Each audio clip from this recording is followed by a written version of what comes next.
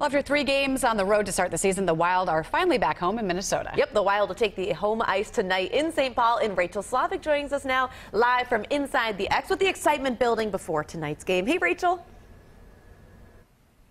Hi, Kylie and Jen. Yeah, quiet right now, but come 7 o'clock, this place is going to be packed with more than 18,000 fans. We have Wayne Peterson with the Minnesota Wild to talk about all the fun today. But first, we do have to address one big schedule change. Right. Unfortunately, due to the weather, the pregame party, which was scheduled from 4 to 6:30, has been canceled, which is unfortunate. It's a great way to kick off the season, but I still encourage fans to come down early because we have a great pregame ceremony scheduled on the ice before the game. Right, and a little tease for fans. You'll have to be here to see it, but some Minnesota hockey legends will be here. Tell me about that. Right, we have 6 Minnesota hockey icons coming down to help flood the rink as part of our This Is Our Ice campaign.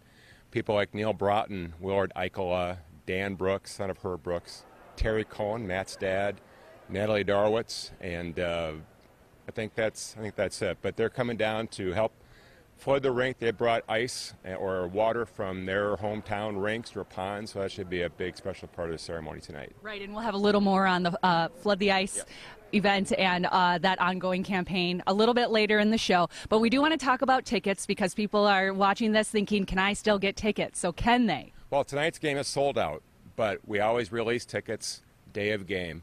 And the best way to get those tickets is go to wild.com/gamedayticks.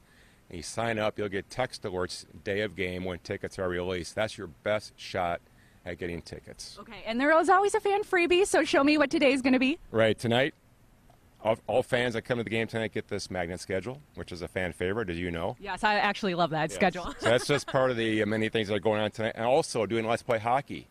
We have head coach Cheryl Reeve and MVP Rebecca Brunson from the world champion Minnesota Lynx leading us in the Let's Play Hockey chance, so that should be really special too. That will be very special. Okay, we do have to talk about the team because we are deep in injuries. What are we expecting today? Well, we had a big win in Chicago the other night, but it came at a big cost, losing Coyle, Niederreiter, and Foligno for extended periods of time.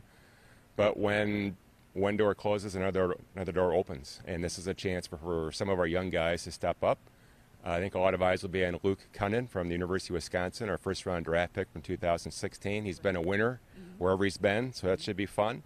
And guys like Chris Stewart are off to a great start, and we'll need to keep relying on guys like him and Koivu and some of our veterans like Stahl. For the first time this season, the Minnesota Wild will play in front of their home crowd. Yes, more than 18,000 will pack the XL Energy Center tonight, and that's where Rachel Slavik is this morning with the Wild's new campaign this year. Hey, Rachel. Hi, Jen and Kylie. Yeah, of course, fans will be paying attention to the game once it starts and that puck drops. But ahead of time, fans can take part in this really unique campaign that started this year. This is our ice campaign. We have Travis Larson, the manager. You control all the ice here at the X for the Wild. So tell us about this campaign. Season, or not just season ticket holders, anybody coming to a game can bring 3 ounces of water from their pond or their rink or wherever, or even their tap from the home.